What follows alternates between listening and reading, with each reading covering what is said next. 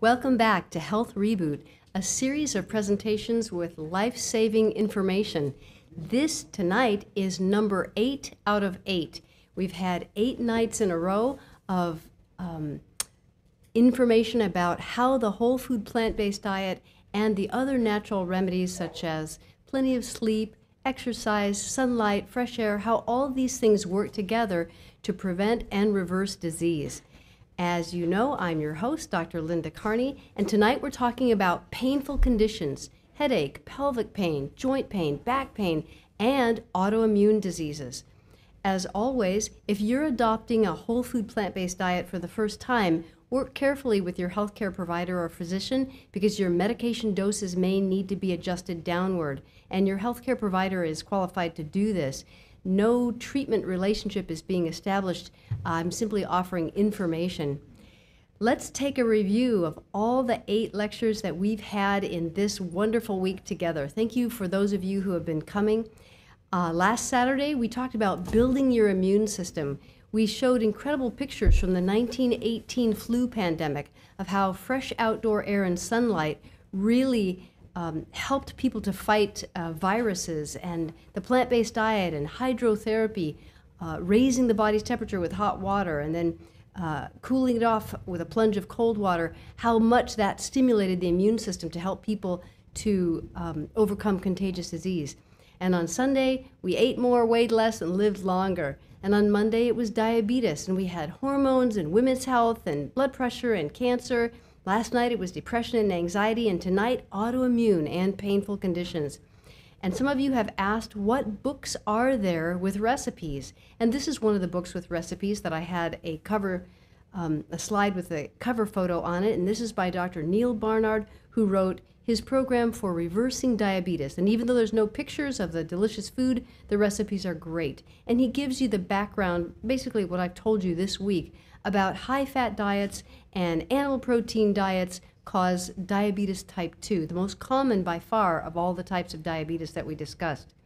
But let's get into the painful joints, because the more we age, it seems like those aches and pains creep up on us. What is making that elbow hurt? How about those knees? Why are the feet painful and numb? Why so many headaches or back pain? Although eating animal protein and oil are not the only causes of pain, they are significant factors in painful conditions. How do we know this? By the decrease in pain level when people switch to a whole foods plant-based no oil diet. Why do animal foods and oil cause us to hurt so much? Well, there are many mechanisms, but 2 of the primary ones are arachidonic acid, which is a long-chain omega-6 fatty acid, and the omega-6s are inflammatory. The omega-3s, as you may remember, are anti-inflammatory, but unfortunately they're in the minority, and most of the fats out there are omega-6 fats. And remember that oil and animal protein hurts the inside lining of the arteries, and when the endothelium is hurt and nitric oxide cannot be made, then the artery shrinks down narrow. We call that vasoconstriction. That reduced blood flow means that the inflammatory mediators in your joint or in your brain or in your pelvis, those inflammatory mediators are building up. There's not enough blood flow to carry them away, and there's not enough oxygen to keep them from forming in the first place.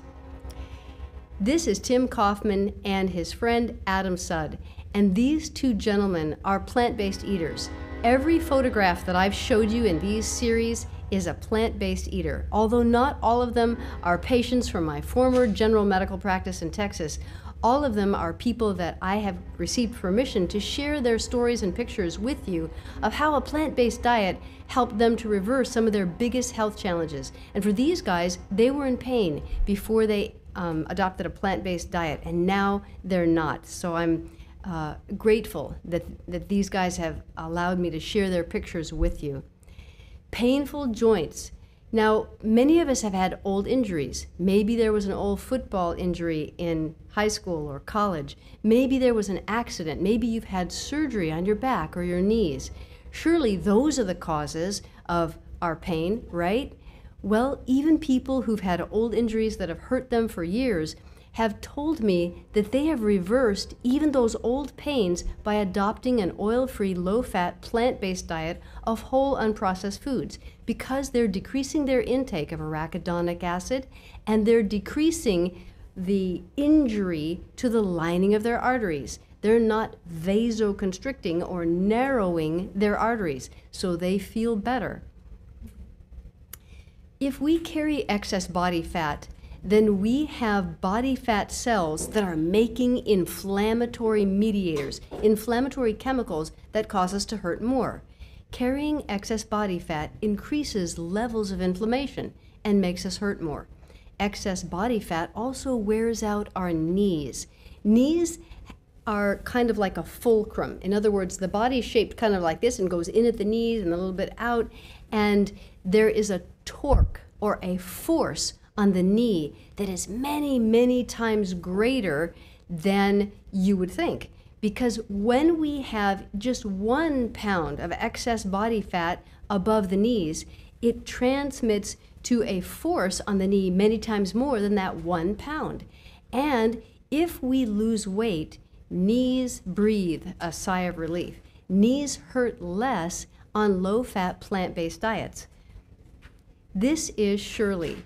She's just won a door prize at one of my previous support groups back in Texas. She's holding one of my videos and she's scrutinizing it. This was her first time to ever come to a plant-based meeting, her first time that she'd really heard this story.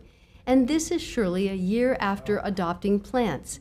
You see, Shirley was convinced by the DVD of mine that she got as a door prize. And by the way, on Tuesday night, we're going to be giving away door prizes of those. And I hope you'll come. You have your choice of one of 6 videos. And look at the color of Shirley's dress in the first picture, because here she is in the backyard of my former office. There's the back of me, and I'm encouraging people at the support group, and you can see Shirley there in the front row, and she is, that's how she was before she adopted a plant-based diet. So this is a message of hope that we're talking about tonight. As Dr. John McDougall says, the fat that we eat is the fat that we wear. You see, when we eat dietary oil, even a little bit, it's just so easy to store it as body fat. Oil is hiding in baked goods like bread, restaurant foods, crackers, potluck foods, baked goods that you can buy from the store or that you can make yourself, and chips, even the ones that say baked. So we need to learn to read ingredient labels and to recognize how they're disguising the words so that you don't realize that sunflower lecithin is sunflower oil, and mono and diglycerides, that's oil. And natural flavoring, that could be anything from oil to sugar to ham. You never know what that is. So a whole food, plant-based, no oil abbreviation leads to lean bodies. There was a meta-analysis. This is an overview of many of the different studies, and they were studying diet styles. And this meta-analysis showed that the oil-free, plant-based diet of whole foods, rich in cooked starches such as you get from brown rice or oatmeal or sweet potatoes, this led to the best weight loss as maintained over time. Maybe not the fastest, most dramatic weight loss, but for long-term success, the tortoise and the hare story, the whole food plant-based diet helps you to keep it off the best for long-term. And Mike found this out. He went from 571 pounds before he adopted a plant-based diet, and here he is at 429 pounds. And Mike is a very strong guy. I've seen him pick up an automobile and move it with his bare hands. I've seen him do amazing things. And he's never going to be really skinny, but that's okay. He feels a lot better eating a plant-based diet, and I'm very proud of Mike. Mike, wherever you are, I hope you can see this. Thinking about you. All right, painful pelvis. Many women suffer painful pelvis. Maybe it's an ovarian cyst or an overgrowth of the inner lining of the uterus that causes heavy bleeding, cramps, and clots. Carrying excess body fat causes us to make too much estrogen inside our body, Every body fat cell is not only a factory for inflammation, every body fat cell is also a factory for excess estrogen, and that can contribute to pelvic pain, breast pain also. And headaches. Who knew that we could prevent a lot of headaches if we simply drank our 64 ounces of water every day before 5 p.m., especially if you drink it in between your meals, where you get more out of it than if you drink it with your meals. Now, am I saying that you can't drink any water after 5 p.m.? No, I'm not saying that. I'm just saying that you should try really hard to get at least 64 ounces in before 5 p.m. because most of us go through the day, we forget about drinking our water, and then we try to make up for it in the evening. And what does that cause? That causes disturbed sleep as we get up to the bathroom during the night. So if you can limit the amount of water that you're drinking in the hours before bedtime, you're going to sleep better, less disturbed, and your body is not going to crave as much water in the evenings if you make it a point to get your 64 ounces before 5 p.m. Now, of course, 4-year-olds don't need to drink 64 ounces a day, but anybody who's at least 5 feet tall, 64 ounces is a good place to start. And if you're quite a bit taller and quite a bit heavier than that, you need more than 64 ounces. And when it comes to headaches, getting to sleep before 10 p.m. each night is really going to make a huge difference in that type of pain. But actually, it's not just headache. All the types of pain respond a lot better if you're in bed before 10 p.m.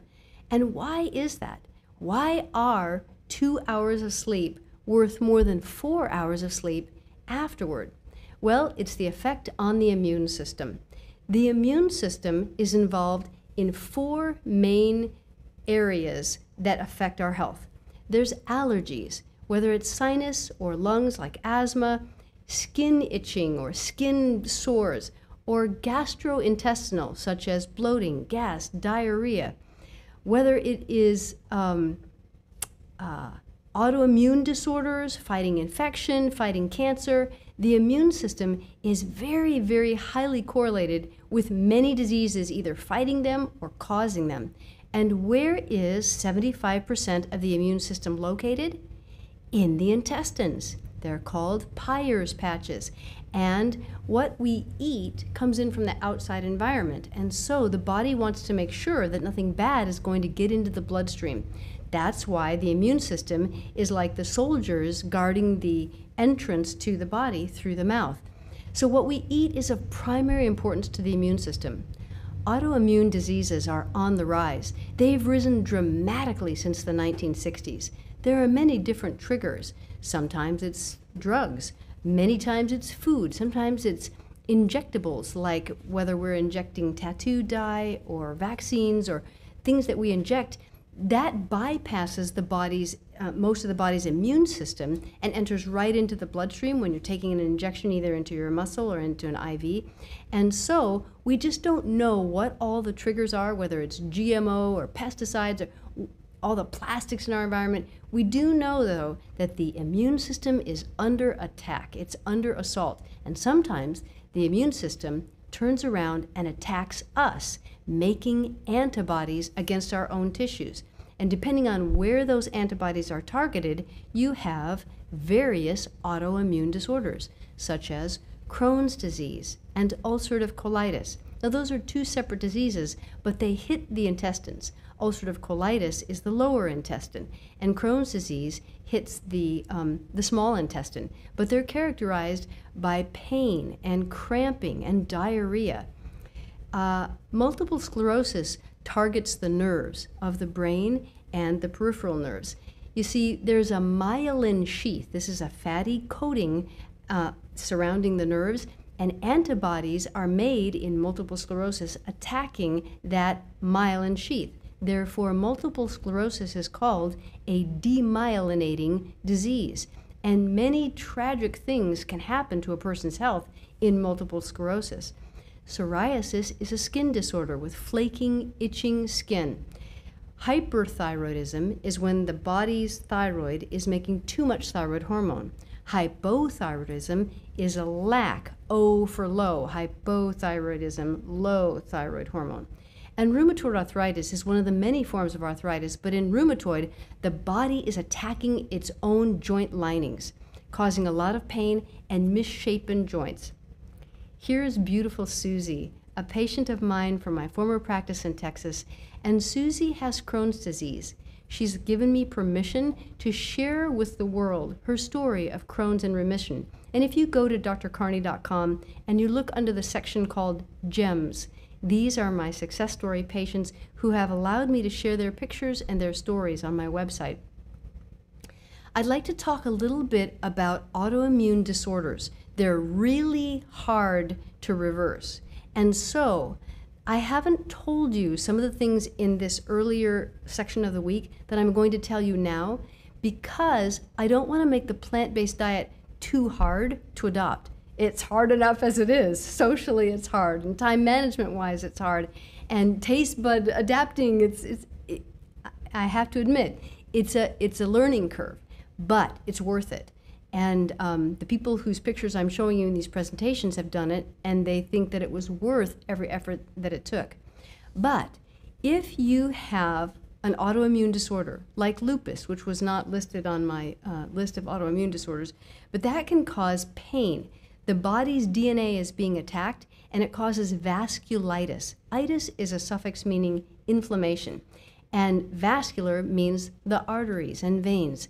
And lupus can attack anywhere in the body. The brain can have strokes, and the kidneys can fail, leading to dialysis, and the joints can hurt. The pain can migrate from one joint to another. Therefore, when a person is trying to reverse these very serious diseases and other painful conditions, whether it's autoimmune or not, sunshine is essential. We need daily sunshine. Everybody does, but the people suffering autoimmune pain need it more than everybody. And sleep, it's essential that the inflammatory mediators become decreased by getting to bed by 10 p.m. Getting adequate sleep is essential when you're suffering pain, when you're trying to fight or reverse autoimmune disease. Exercise is also very, very anti-inflammatory and very important for autoimmune disease. Life has a way of making us feel like we don't have time to get the sunshine, the sleep, the exercise that we need. And that's why I'm mentioning them first, even though they're lowest on the slide. They're just really, really important. And as important as diet is, these other things are also important. Now, why am I talking about nuts, bananas, and beans? They're all healthy foods. They're all plant-based. What's wrong with nuts, bananas, and beans? Nuts, bananas, beans, and certain whole grains have anti-nutrients in them, and they cause pain for some people who have leaky gut. Remember that I said that the immune system is located, 75% of it is located in the intestines. So a leaky gut lets into the bloodstream things that should not be in there, and this can cause our body to attack us and create pain and inflammatory mediators. So nuts, bananas, beans, and certain whole grains like brown rice and oats, that everybody else who doesn't have autoimmune disorders or painful disorders, everybody else can eat those just fine. And hey, if you don't have autoimmune, if you're not suffering pain, then this section is not for you. This slide specifically right here is for the people who are suffering those disabling pains and they want to do something about it. They understand that a plant-based diet is the healthiest, but why are they not reversing their lupus? Why is their MS still progressing on worse? Well, for them, they may need to heal their gut with a high percentage of raw food in their diet, lots and lots of greens, the sleep and the sunshine and the exercise, and they may need to cut out nuts, bananas, beans for a little while until they can heal. And when they add them back in, they may need to soak those beans. Now, I think everybody should soak beans before they cook them in their Instant Pot because it really reduces gas and makes it a whole lot easier to digest them. So if you soak your beans for about 8 hours or so, or however many hours you have, and then throw away that soaking water, rinse them good, and fill the pot with new water for the cooking, that's going to help to wash away some of these anti-nutrients in the good whole plant food.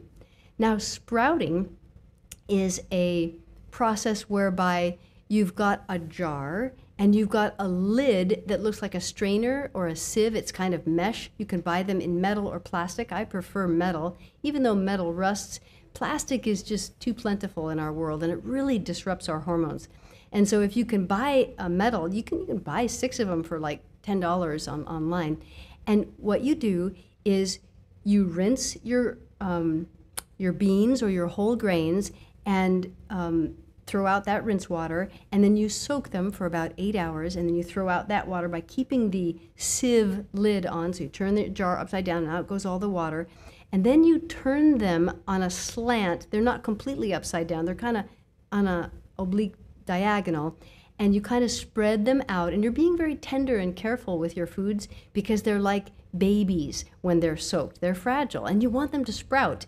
And when they got the little white threads coming up, like a bean sprout, it looks like that, then they're ready. That takes about 3 days of, you have to rinse them morning, noon, night. It's kind of a lot of work, but it's worth it because they taste better and you're unlocking more nutrients. And the leaky gut needs that to heal. So if you can sprout your beans before you cook them, you're going to have less pain if you've got painful autoimmune disorders. And then whole grains versus pseudo grains.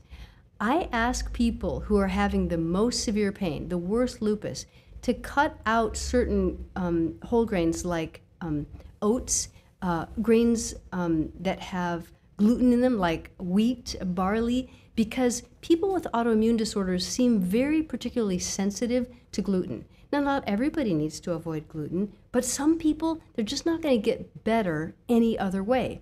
And so for them, if they cut out oats for a while and use the pseudo grains instead, they may experience less pain.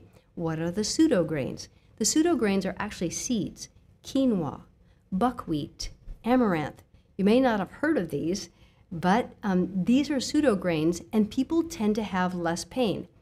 Now, there are other things that you can cut out, such as nightshades, and some people can cut out nightshades and do better without Irish potatoes, which are also called white potatoes, but it includes Yukon Gold potatoes and red potatoes, and cutting out peppers, eggplant, and tomatoes, which are also nightshades. Not everybody has to cut those out, but if you notice that you're having more joint pain the more tomatoes you eat or the more peppers you eat, well, try an elimination diet. Cut those out, see if it makes a difference for you after a few weeks. This movie, whatthehealthfilm.com, shows a lady who at the beginning of her plant-based journey was walking into the facility with a walker. And then after a couple weeks on the plant-based diet, she's walking without her walker down the sidewalk with one of the staff from the facility. It's just such a picture of hope. It just brought the tears to my eyes when I first saw it. So this is a movie that you can find online, or it's on Netflix. This is a movie worth watching. Let's talk a little bit about caffeine and pain, caffeine and autoimmune disorders. Caffeine is a diuretic. That means it tends to push more urine out through the kidneys. This can cause a leaky bladder in some older women. You know that some older women have a hard time after having several babies, or if they're overweight, they have a hard time holding their urine in. If they jump or sneeze, they may lose it. Or they may lose it on the way to the bathroom. They just can't walk fast enough to get there, because from the time it's like, oh, I think I need to go to the bathroom, to the time, oops, I'm going to the bathroom, it may be a shortened time frame for those women. I have found success in helping women without surgery cutting out the caffeine, and they don't have as much leaky bladder. Vitamin B12 is a water-soluble vitamin, so since we're talking about urine, you can urinate away excess amounts of vitamin B12 and become deficient. Now, vitamin B12, as we spoke before, is only made by bacteria. Plants cannot make vitamin B12, and neither can animals. Now, animals' food has dirt, which is bacteria, and so animals can store B12 in the tissues, and then if you eat the tissues, you're getting some B12. But there are many more patients who are deficient in B12 who are not plant-based eaters than who are plant-based eaters. And plant-based eaters tend to understand that they need to supplement with B12. If they can measure their levels and keep them above 400, they're going to do better. And let's talk about caffeine, green tea, and black tea. You hear a lot of marketing hype about green tea, it's so great for you, antioxidants. And it's true that green tea has way more antioxidants than black tea. And why is that? Well, let's talk a little bit about green tea. In the green tea plant, the bud and the top 2 leaves, that's what they harvest. And the field workers take this sharp stick and whack the top of the plant to get that off. And that is similar to as if an animal was eating on the plant. And methylxanthines, like caffeine, are in the plant to make the plant taste bad to the grazing animals.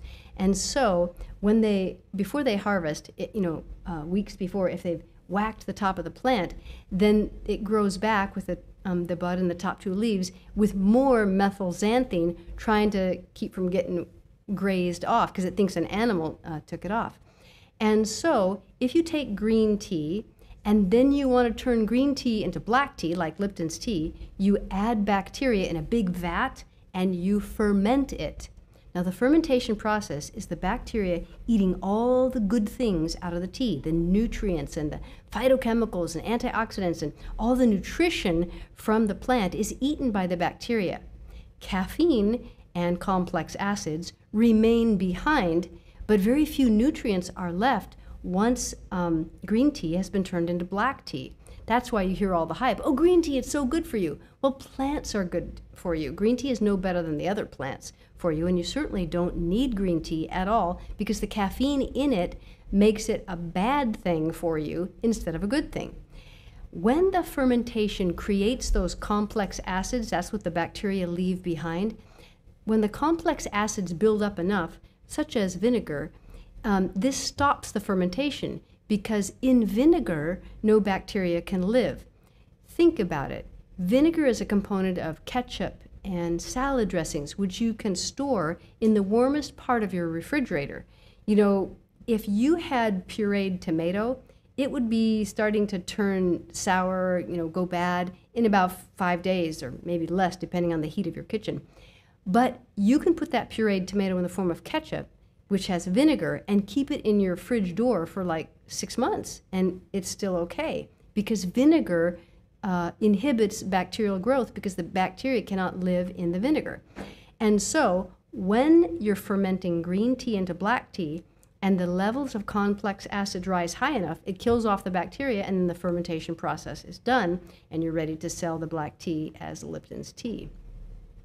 Why is there so much hype about green tea? Why has it found so much favor among the researchers? Well, most research is paid for by the food industry, who's looking for research that will say good things about their product so that you'll buy more of it. So they found out, these were the Chinese researchers that did this. They published this study in 2010 in the journal Epidemiology. Epidemiology is the study of causes. So they took 2 groups. They were going to have one group that they fed the green tea to, and then a group that they did not give the green tea to. But in the group that they created to give the green tea to, they made sure that the people in the group that they were going to give the green tea to were premenopausal. That means they were younger, and they were more likely to have a higher income and a higher educational level, and a higher daily dietary intake of fruits and vegetables, which everybody knows is healthy for you, and soy, which is healthy also. So no wonder the group that got the green tea looked better in the health parameters that they measured than the other group. And this is a way that people can lie with statistics because studies that are showing an unfavorable outcome for a food, those studies don't get published. We call that publication bias. And I'm very grateful to Dr. Qi, the Chinese researcher who published this and let us know why. Now let's talk about another methylxanthine, theobromine, and caffeine, which are in cacao. What do we get from cacao? We get cocoa from cacao, and it can be made into chocolate. Cacao comes from the Cacao comes from the chocolate bean, which is a legume, grows in a pod. And when you get it right out of that pod, it's already 55% of its calories from fat. That's a high-fat food right out of the starting gate, right there. That's more fat than a soybean has, which is 54%. To make cacao into chocolate, you have to add a few ingredients to overcome the natural properties of the cacao. The cacao is naturally bitter, and so you have to add a lot of sugar. Refined sugar creates painful joints and worsens autoimmune diseases. And cacao is naturally gritty. You want it to have a nice creamy mouthfeel, and the way to get that is to add fat, mostly saturated, which is solid at body temperature, solid enough to plug up your arteries. Saturated fat is very inflammatory, causes a lot of cancer, causes a lot of heart disease, strokes. Saturated fat, not good. So to turn cacao into chocolate, add the sugar, add the fat, and if you want to make it the most addictive of all, add the milk chocolate, because the casein triggers our pleasure center into bliss. And there you have the quadruple whammy of milk chocolate. It's got 4 addicting substances in it. The caffeine and theobromine, which are the methylxanthines that hit the pleasure center and give us a little release of dopamine, serotonin, the feel-good chemicals when we eat it. We taste it on our tongue, and instantly the signal goes to the brain, hey, we got to have more of that right now. So the caffeine and the theobromine, they're addicting. And then the sugar, that's addicting, because what it does to the pleasure center. And then the fat, that's addicting, what it does to the pleasure center. And the casein, the quadruple whammy of milk chocolate's addicting properties. So why are the theobromines and caffeines in the plant anyway? Remember, we talked about it with green tea. It's about grazing and keeping the plant protected from overgrazing. So in Africa, the largest ungulate, which is an antelope type of an animal or a deer type of an animal, the largest ungulate is the eland. And the eland likes to graze on the acacia tree leaves.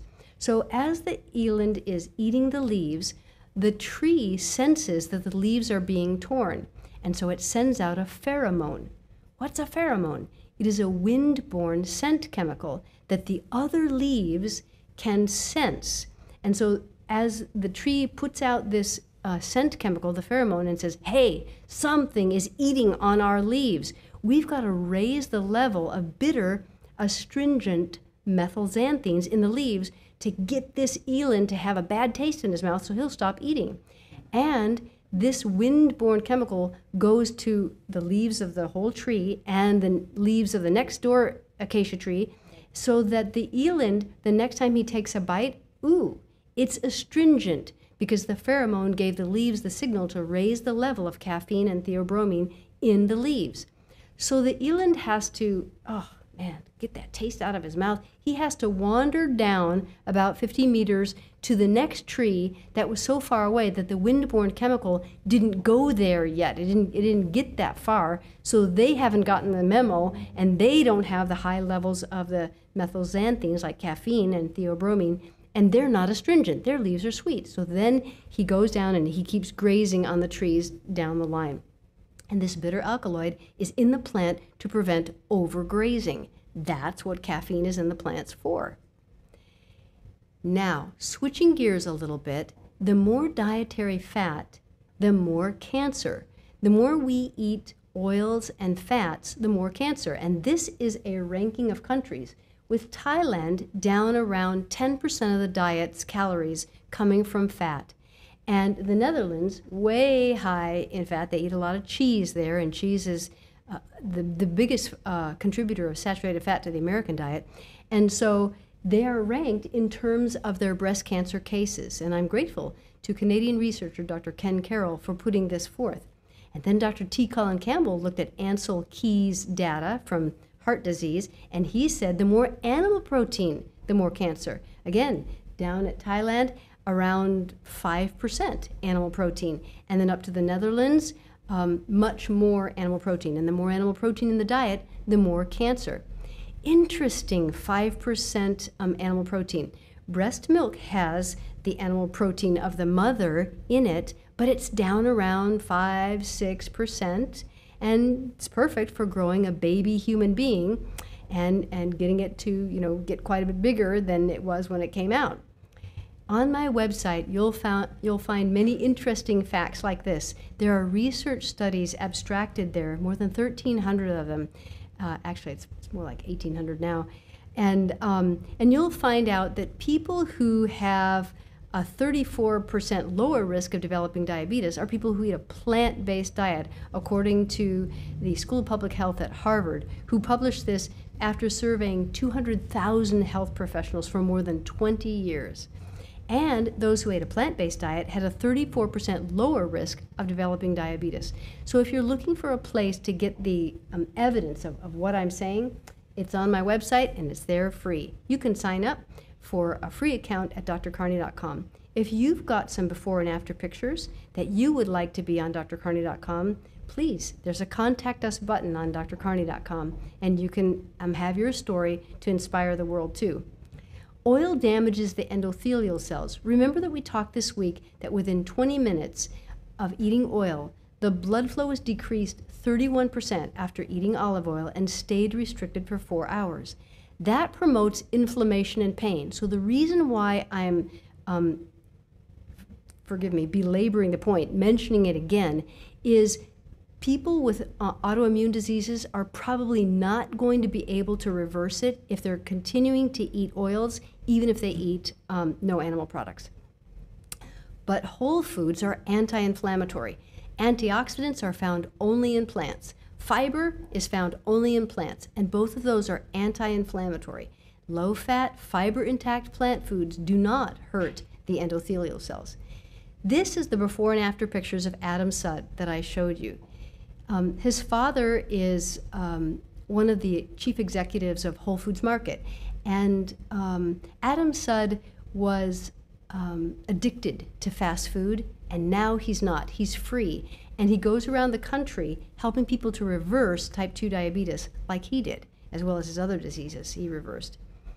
Oil promotes inflammation by boosting levels of oxidized LDL cholesterol, L for lousy, and LDL cholesterol is atherogenic. That means it plugs up your arteries, clogs them up. Oil raises inflammatory markers in the blood like C-reactive protein, and as you know, it hurts the endothelium, and that creates a lot of pain. How does it exactly create pain?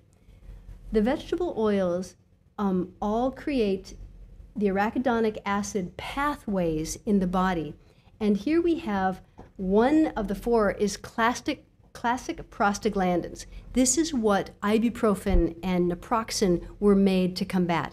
This is the pain of menstrual cramps. That's classic prostaglandin-mediated inflammatory pain. Then there's the thromboxanes. They cause blood clotting, heart attacks, and strokes. Vegetable oils do that. Then there's the prostacyclins, highly active in rheumatoid arthritis, which is an autoimmune arthritis of the body making antibodies to attack its own lining of its joints. The leukotrienes are active in asthma, and it was because of giving up oil as well as giving up meat, dairy, and eggs that I reversed my asthma and no longer have it, and no longer have to take leukotriene modulators like montelukast. Oil promotes inflammation such as arthritis, cataracts, autoimmune disease, because all the plant-based oils raise the level of arachidonic acid. And there are studies published in 1994, 1999, and 2012 corroborating that data. Let's talk about cancer, which is one of the functions of the immune system. Acrylamides are found in heated oil. The International Agency for Research on Cancer calls acrylamides, quote, a probable human carcinogen. Did you know, though, that some potato chips contain acrylamide in levels 900 times over the legal limit? Now, wait a minute. Wouldn't you think that chips should carry a warning label about causing cancer? Well, so did the state of California. They sued chip maker Frito-Lay, and that was in 2005. And the state of California sued Frito-Lay for failing to warn consumers about the risks of acrylamide.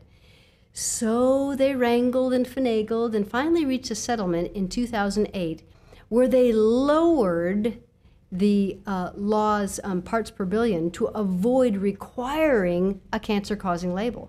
So chips still don't carry a cancer-causing label because, you know, money talks and laws can be changed and yeah, okay. Baked chips, which are regarded as healthier but really are not, may contain more than 3 times the level of acrylamide as regular chips, according to the U.S. Food and Drug Administration data, the FDA. Wow. The food industry just lies a lot, doesn't it? Meat promotes brain cancer through N-nitroso compounds from nitrates. This has also been called a probable human carcinogen by the International Agency for Research on Cancer. Nitroso compounds are found in tobacco smoke, cosmetics, and cured meats like pepperoni, salami, and chorizo. Does oil have saturated fat? All the oils are a mixture of saturated fats, monounsaturated fats, and polyunsaturated fatty acids, which are abbreviated on this slide, PUFAs. Polyunsaturated fatty acids are vegetable oil kind of fat. Now, there's 14% of the calories in olive oil that come from saturated fat.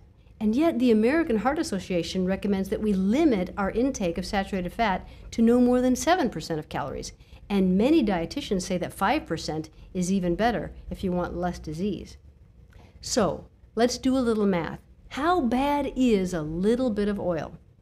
Olive oil, like all oils, contains 40 calories per teaspoon. Not a big tablespoon, a teaspoon. Now contrast that with white sugar, which contains 16 calories, not 40, per teaspoon.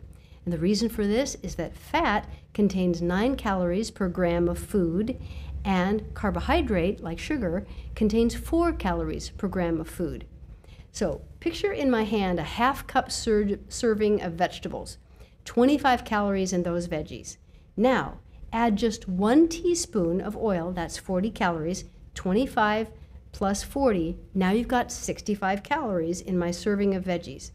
What this means is that 62% of the calories in my serving now come from the worst fat of all, oil. And 10% of it is now saturated fat, even though the American Heart Association recommends that we get no more than 7% of fat. Now, imagine if this were coconut oil, the worst oil of all, which has more than 90% of its calories from saturated fat. Coconut oil has more saturated fat than lard. Imagine how far above the American Heart Association guidelines that is. And 30% of the coconut oil calories are from the worst saturated fats. So, if you're trying to outrun pain and autoimmune disease, don't use coconut oil or olive oil. Clean up America's dietary oil spill. In 1909, a long time ago, Americans ate 13 grams per day of oil.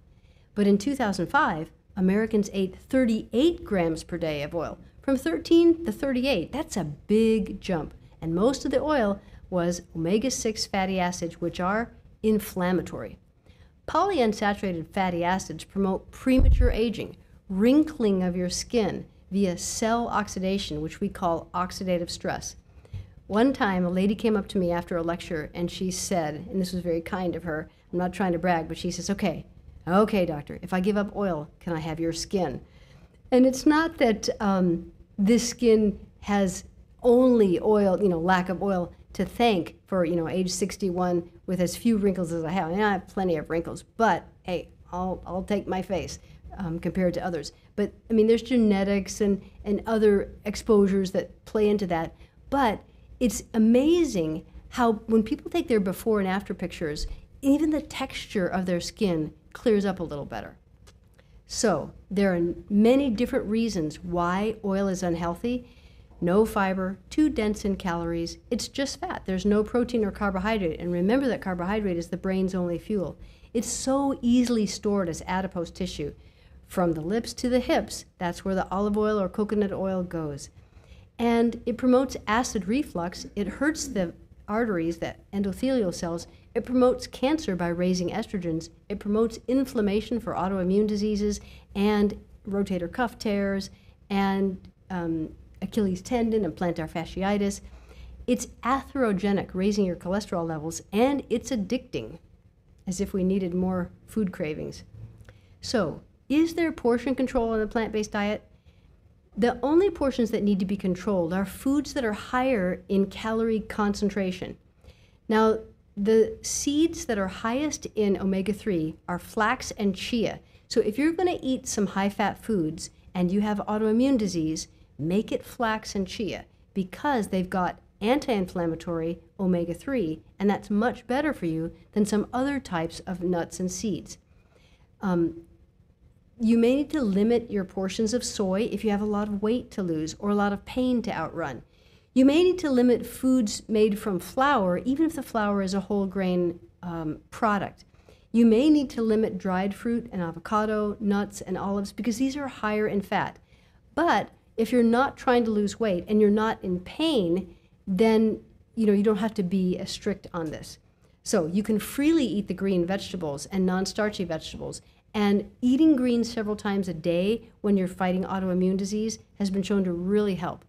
Also, focusing on fruits grown in the north of the United States, they're going to reverse diseases better, especially overweight and diabetes. So what fruits are grown in the north of the United States? Pears, apples, cherries, plums, berries. It's not that these fruits aren't grown in other parts, of the country, but they're more likely to reverse disease better than the tropical fruits. It's not that I have anything against tropical fruits. I love the taste of mango, papaya, pineapple, orange, banana.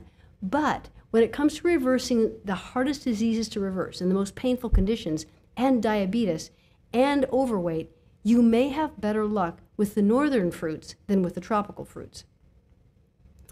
Okay, getting 2 hours of sleep before midnight is essential treatment for painful conditions and autoimmune. This is because it regulates the levels of hormones ghrelin and leptin, which have to do with how much body fat we store and how much appetite we have. Getting to bed regularly is important. If you're staying up late on the weekends, it's not as good for you if trying to sleep in and make it up. You're not going to have the same amount of health. Some scientists believe that the night's early hours of sleep, like the hours of sleep from 10 p.m. to 2 a.m., repair the body. And then after that, the later hours of sleep in the night repair the mind. REM sleep, very important for repair of the memory and the mind. However, in trying to get our 2 hours of sleep before midnight, we need to understand that when you drink caffeine, even if you're just drinking it in the morning, even if it's just 1 cup or half calf or decaf, which still has some caffeine, it can disturb your sleep. The sleep patterns have been noted by the researchers to be disturbed up to 2 weeks later. Wow, that's not even fair, is it? Alcohol interferes with sound sleep, and I know that doesn't seem to make sense on the surface of it. Many people take a drink of alcohol because they think it makes them fall asleep better. And in the short term, yes, they do fall asleep better, but as alcohol gets metabolized away, aldehydes are the byproduct of alcohol metabolism, and aldehydes wake you up with more alertness. And you may not be awake enough to realize that you're not in the deep restorative stage of sleep. You're just in the fitful tossing and turning stage of sleep, but it's still not deep restorative sleep that helps you to repair your old injuries, keep your memory, and lose belly fat. Regular exercise improves sleep, but just be careful not to exercise vigorously in the 2 hours before bedtime. So, how to saute without oil. You want to have your onions and garlic in your veggies and your other dishes. They can be sauteed without oil by using a small amount of water or veggie broth. You can heat up the skillet or pan, just heat it up enough so that a drop of water will dance across the surface. Pour a small amount of water into the pan. If you pour too much, you're going to steam the veggies. And hey, nothing wrong with steamed veggies, but if saute is the look you're going for, use a small amount, just enough to break the surface tension. Throw in the veggies and stir constantly with your spatula. If the veggies get dry, add a little more liquid. Just not enough, you want just enough to not let the veggies burn. As the brown starts coming, sticking to the pan, scrape that brown off into the veggies and you'll have your browned onions in no time.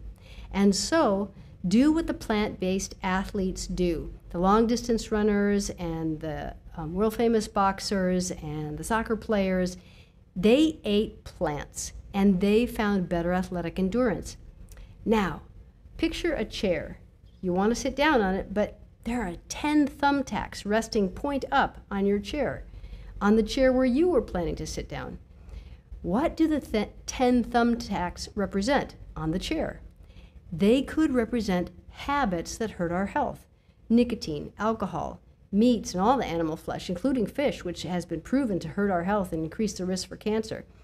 Caffeine, eggs, dairy products, refined sugar, which is often hidden in foods. Other habits like not getting to bed before 10 p.m. and not getting enough exercise or stretching and not drinking enough water. Let's take away those habits. Let's take away the thumbtacks on the chair we're about to sit down. What if you took away 9 of the 10? Change is difficult, so much work, habits are hard to break. Hey, doc, I did 90% change. Almost everything is gone out of my life. Why can I still not outrun my lupus or whatever it is that you're trying to reverse? What if you're still eating the hidden vegetable oils that are found in Fritos? If you sat down on 1 after you took away 9, would it still hurt? It would, wouldn't it? So if you had 10 thumbtacks resting point up on your chair, the chair you're planning to sit down this year, and if you just had 1, this is why I'm so idealistic.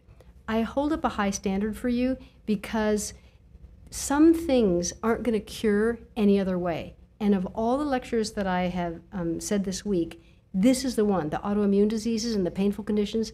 Sometimes the older you get, you're just not going to outrun those things unless you go strict with yourself. And that's why I have to be strict with myself about no oil, because I don't want the asthma to come back. Some remedies got to go all the way to keep you feeling your best and to help you reach your goals. And if people change for just a little while, the changes may not be enough. They may not go long enough to undo the damage of past years. There's 4 ways you need to know to eat without oil. Salad dressings can be made from blended tofu in the blender. You can blend nuts or seeds, but you can go low fat too. You can blend up cooked potato. If you blend up cooked potato and cooked carrot, it turns into a look like cheddar cheese.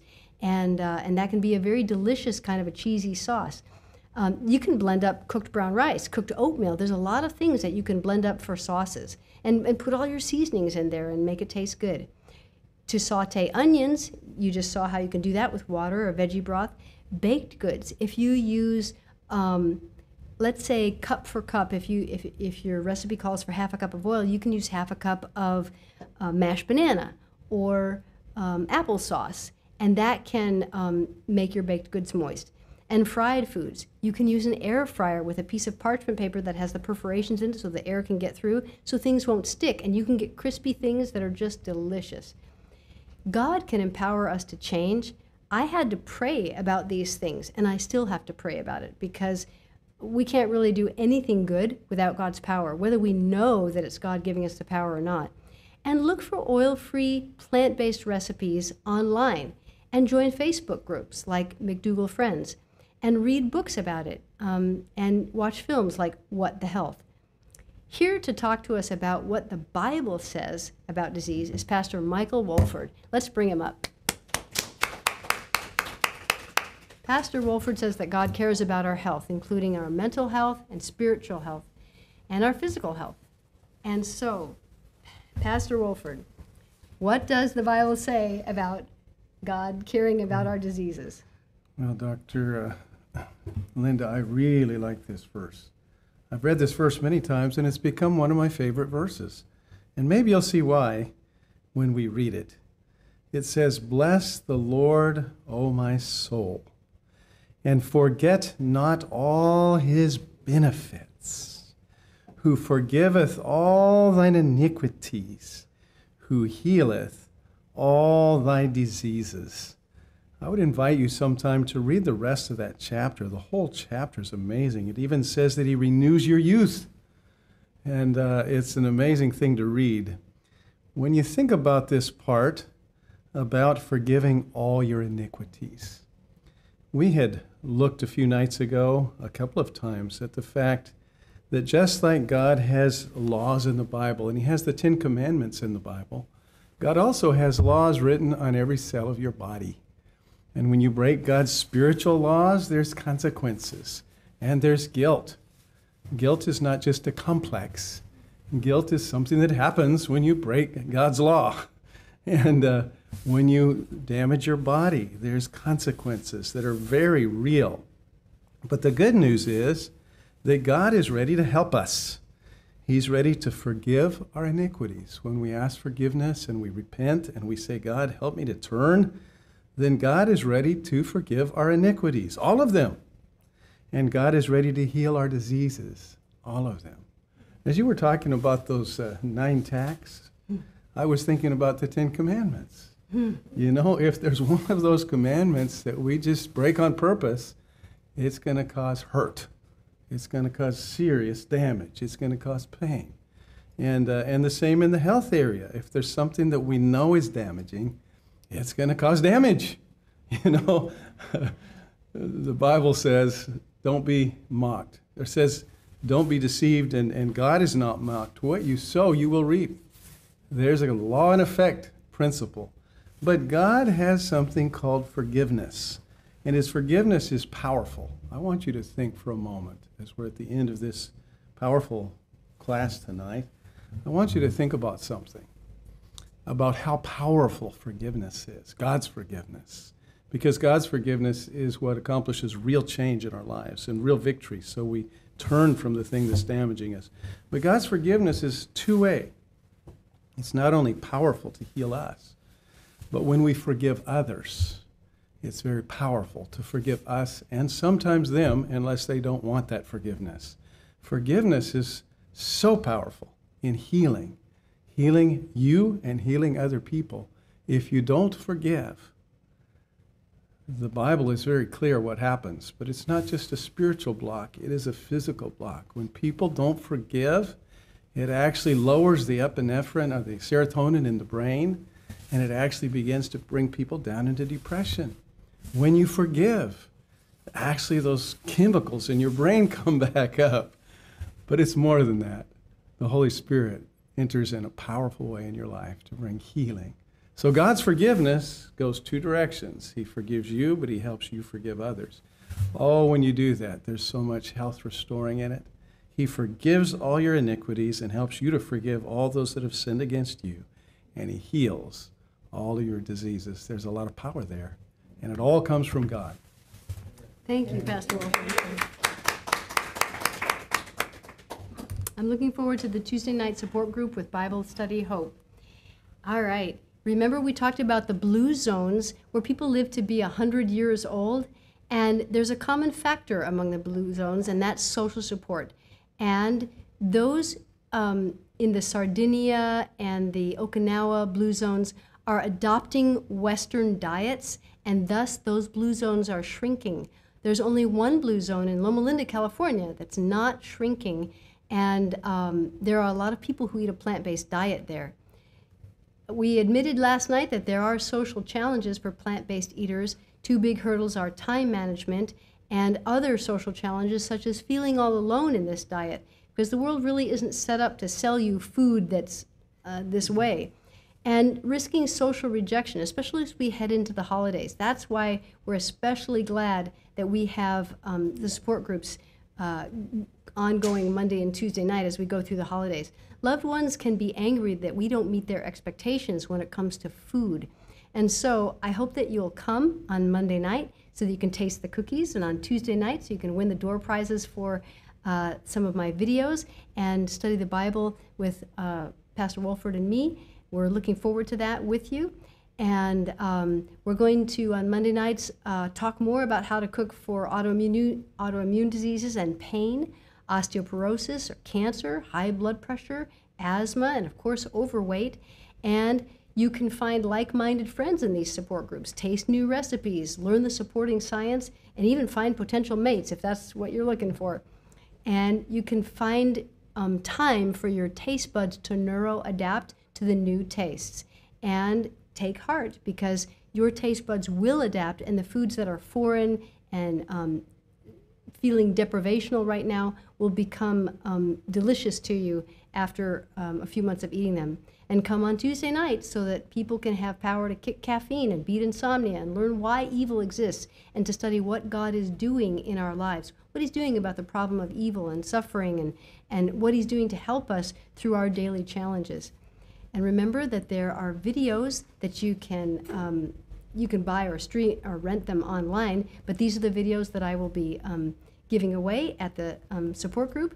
And once again, a recap of what we came through this week. Remember that they're on YouTube if you'd like to see them. And when I get back home to Amity next week, I will be remaking some of them that had challenges with the sound, and we're going to get some good copies up there so that you'll have the whole series that you can watch. Remember to go to healthreboot.com and click on the website to enter in your questions. And I have gratitude towards all the researchers and scientists who have published and made this information available to me so that I could bring it to you. I hope you'll bring your friends and family to the support groups on Monday and Tuesday nights at 7 p.m. We'll see you here this Monday night, the 18th. Thank you so much for your kind attention.